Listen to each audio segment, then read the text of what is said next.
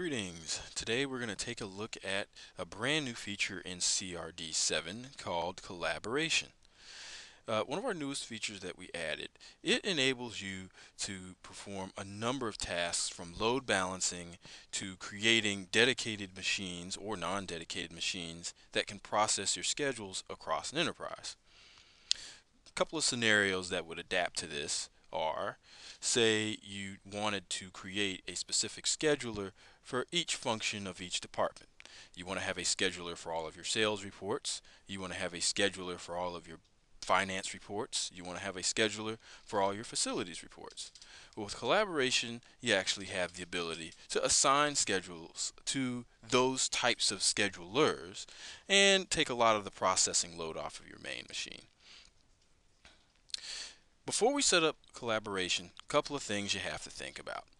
In order to make collaboration work, you're actually going to have other CRD installations. They can be installed on a virtual machine or a physical machine, but they will have to be separate CRD installations. For each collaborator, you're going to have a installation of CRD on that machine. Perfect. The other thing you have to consider with collaboration is that you will have to make sure that each separate machine has its scheduler set up in the way that you want and that the functions of that scheduler are set up the way you want.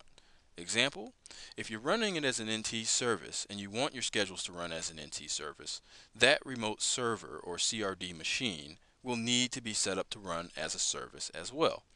If it's going to be sending out emails via SMTP and you want that machine to do it, then you will have to make sure that SMTP is set up on that machine as well. Okay, now that we have some of that stuff out of the way, let's set up a collaborator.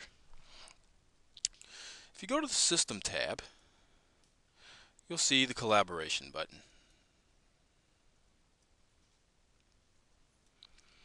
Here is where you will add your different collaborators. What you'll first need to do is switch it on.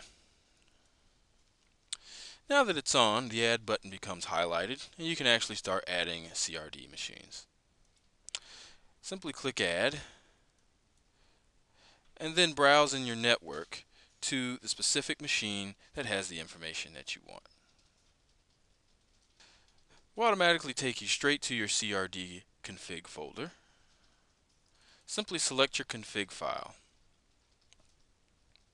What's going to happen is this machine will no longer process local schedules, and it'll be connected to your central CRD system and processes. Click OK once you're ready to proceed. Authenticate to that machine, so you'll need to know the user account that has full read-write access on the machine, preferably a local administrator over the machine. Make sure the domain is correct and click OK. Give it just a second while it connects to the machine.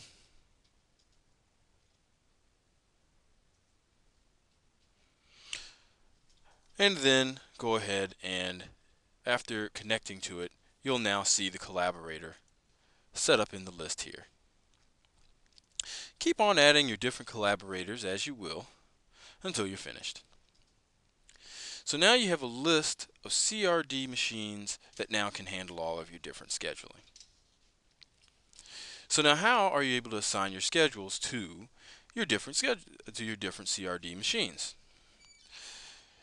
You can either do this in a current scheduler by making a new one.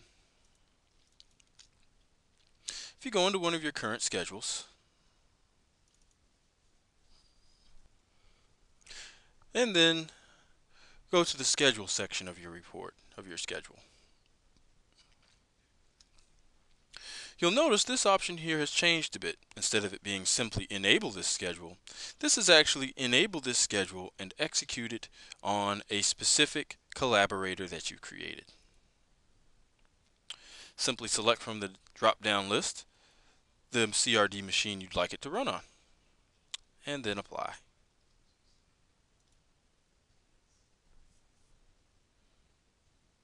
And there we have it. Now my schedule will always run on my assigned CRD machine.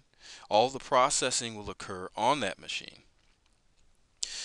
This is pretty helpful when you have those pretty hefty reports that take a long time to run, and yet you don't want it to hold up any other machines or take too big of a drag on your primary CRD server. It's a great way to load balance and even organize your schedules, how they run and where they run as well. With collaboration, there's an element of failover as well. So if one of your collaborators isn't working, fails to work for whatever reason, then CRD has the built-in ability to actually execute that schedule on the primary CRD machine just as a precaution. So even if your other machines aren't working, did not work, your schedules will still run with ease. Feel free to contact us for more information about collaboration.